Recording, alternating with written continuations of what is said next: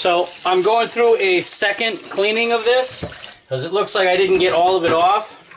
It's gonna happen when you're doing this, so you might as well just get used to it. Alright, you can see some of the stuff is coming off of this,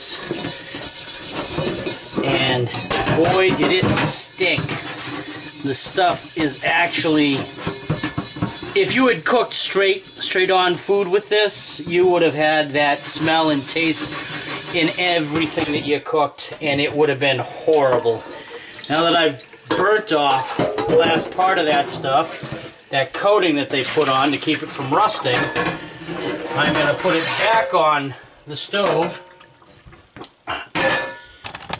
and start the seasoning process all over again.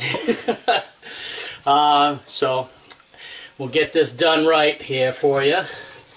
Like I said, I missed some of the coating that they put on. I mean, I scrubbed it pretty good, but there was still some left, and it actually smelled horrible.